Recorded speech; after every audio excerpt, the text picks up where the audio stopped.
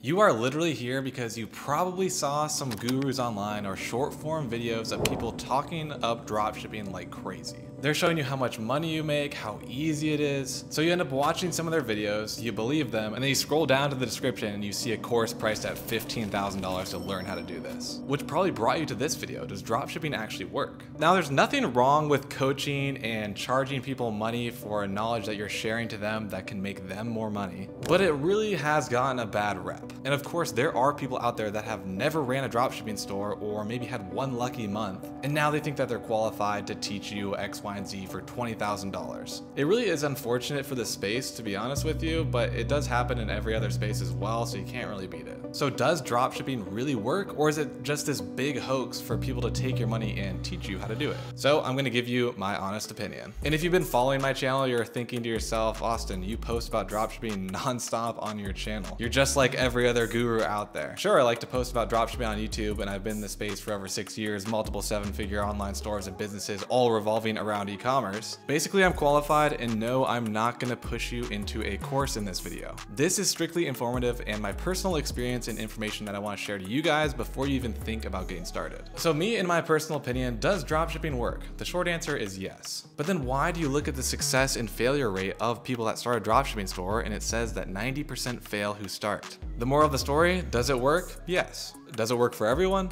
No. Is it easy? Yes and no, but let me explain. Dropshipping is easy in the sense that you can start up for a very low amount up front. You really don't have to invest that much money. It's more investing your time. Compared to other businesses that can profit you a lot, you would actually need a lot more capital to start. Dropshipping is one of those businesses where you don't have to have any inventory. You don't have to put a lot of money up front, which makes it really, really easy, and the barrier to entry very, very low, which is why a lot of people actually start it and try it. So in theory, it's easier to start than other businesses, but it's actually harder to execute than a lot of other businesses. So I've worked with a lot of people in this space now for over 6 years, and I see a lot of people fail and I see a lot of people succeed. So what actually separates the winners from the losers? Well, obviously the biggest thing is giving up, right? So everyone online makes dropshipping out to be the easiest thing ever to do. You started in 4 steps and then you are a millionaire and you have a Lamborghini next week. You're good to go. If it was that easy, every single person on this planet would be doing it. All good things actually take time and effort to perfect. You can't just stumble upon something one day and then you're rich. That's just not how the world works, unfortunately. So I see a lot of people get attracted to the idea of dropshipping and then they try it for a week, learn that it actually takes a lot more time and effort than they think and a lot of skills to learn, so they give up within a week. I personally broke even on my first official dropshipping store for 3.5 months before turning profitable. There are not a lot of people out there that would continue to lose money and invest their time for 3.5 months in something that they weren't even sure worked. But that's one thing that also separates the winners from the losers, is they don't give up. I know someone that tried dropshipping for 7 months, not making any money at all, wasting their time, apparently, spending a lot of money on advertisements, websites, all these things. But after 7 months, their next full month, they did over $100,000. Imagine if they gave up 3 weeks in, 6 months in. The other thing I see a lot is people that rush the process, right? So many people get hyped up from short form videos or YouTube videos,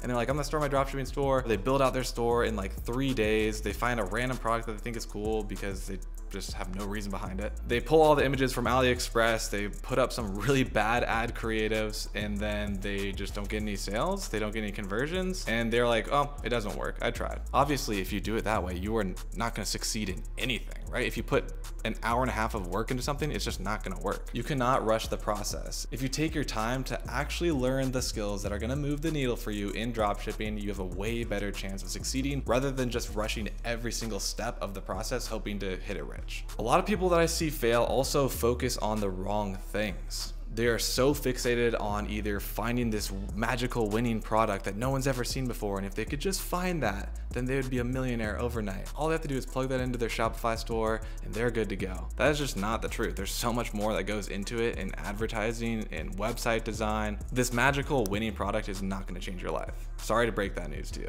Now let's talk about some of the traits of the winners that I see people actually succeed in dropshipping. They focus on building the skills that are required to run a successful e-com brand. That consists of marketing angles, web design, consumer psychology, product photography, creatives, ad strategy, suppliers, etc. There's so many actually moving pieces when you're building out your dropshipping store or your ecom brand that not a lot of people talk about, and they make it seem super easy, but you have to manage all those things yourself because you're a one-man team. You're building this by yourself. It might sound overwhelming, but the skills that you actually learn while building your own business online are considered high income skills, and you can take these skills and move them into anything else. If you don't like dropshipping anymore, if it didn't work out for you the way you wanted it to, let's say you're fantastic at web design. Okay, great. You learned that skill from starting your dropshipping business. Now you can take this and say, hey, look at all these stores that I've built. Can I do this for you? I'll charge you $1,000, $2,000 to build this store in the same quality that I have my own stores in. And that's when you can start an agency and move into other elements of ecom that would have never been opened up to you if you didn't learn these skills yourself. I truly believe that if you learn 1 to 3 of the high income skills that dropshipping teaches you, you will never have to work a 9 to 5 again. You might not be a dropshipper, you might not do that forever. You might have an agency, you might be a freelancer. There are so many different options and directions that you can take these high income skills to make a high income without having a 9 to 5.